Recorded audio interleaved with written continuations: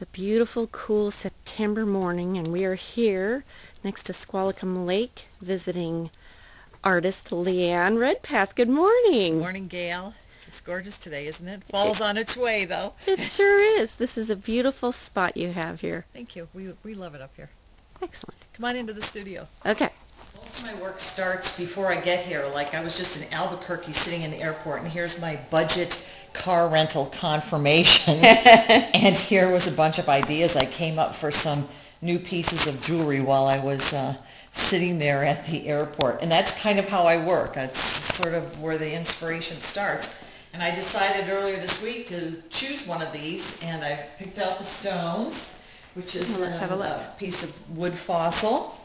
And I've actually started forging some of the metal for this last night. So square wire.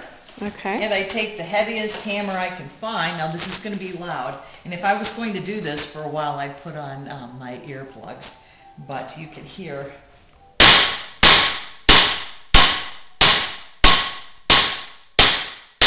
And you can see that square metal starting to move.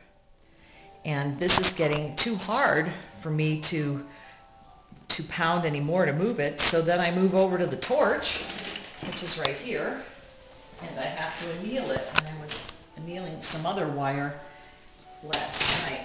Turn the tank on. So you basically are changing the temperature so you can work with it. That's right. Okay. I'm changing the molecular structure of the metal. Okay. Breaking Very it. good. And my tank is acetylene and oxygen. I'm just going to heat this up. So when I started working with jewelry, it was a little scary to me to be having this big torch in my hand. And you really have to be careful. You have to know what you're doing and stay focused. Because just the slightest mistake. Sometimes metal can go fly. You can break apart. That's why I'm on a rubber mat here. I've been in one studio for a while that they had it carpeted. And actually the carpeting, I saw the carpet catch on fire one day while I was there. Great. You can see this metal is now changing kind of a blue color, and that means that the structure of the molecules has changed enough. So I can turn this off. And then I drop it in copper tongs in my cool water here. You can hear it sizzle. And then I can go back to pounding it, and it will move. The metal will move much easier now. Okay. So you maybe have to do that back and forth as you're working it? Yeah, easy. 20, 15 times. I have a guillotine for cutting metal. Nice. Straight lines. Okay. A bender. Most men love my studio here because I've got all kinds of tools. This is actually for bending metal. Oh wow. I have a rolling mill that if I want to put a piece of fabric or something etched, I can put it against the metal and actually roll it through here and imprint that on the metal. You can see different metals, different patterns I've done on them. Here's a very interesting piece right here. Oh yeah, look at that. And I actually etched that one. I drew that one out. Here. And how long have you been working in metal? I've been working in metal about 8 years. I welded for 2 years prior to that. Before that, I painted for many, many years, did etchings and serigraphs, my degrees in art. And I knew at the age of 9 that I was going to be an artist. Wow. I even remember the piece of art that was the turning point. What was that? It was, the project was to draw a marching band, and I did not know how to get I wanted the crowd as part of that, and I didn't know as a child, how do you do that?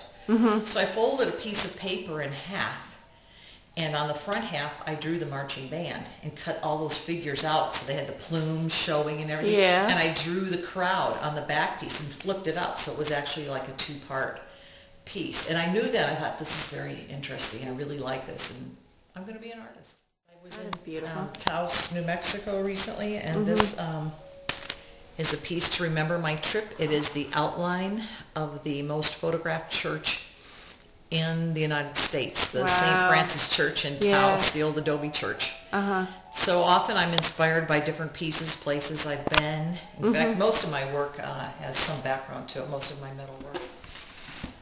Okay, so this is your latest direction that you're going in? This is brand new work for me. It's Limoges enamel. Limoges enamel is taking China paints, which is a consistency of talcum powder, and mixing it with various oils.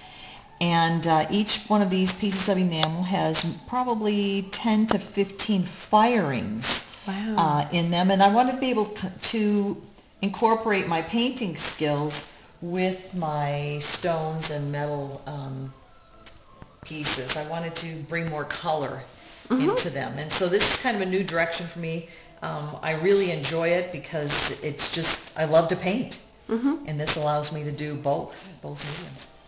Oh. So here's you can see how fine that is. So that's actually mixed on a palette as if I was mixing oil paints from a powder from scratch like the masters used to do. Wow. And then show us the kiln here. You see Here's the kiln. It's my little mini kiln for firing those in. So you paint and fire and paint more and fire? And paint more and just until I get the depth, the detail that I want, that I can with this very fine. So a piece like this, which is a miniature painting, would take you about how long? Just the firing alone, this was over 3 days of firing on and off, because you fire it, you got to let it cool. Okay. And so then you got to paint it again, then fire it, let it cool. So I would work on this for a while, work on something else, but it was several days just on this little tiny piece. Wow, fascinating.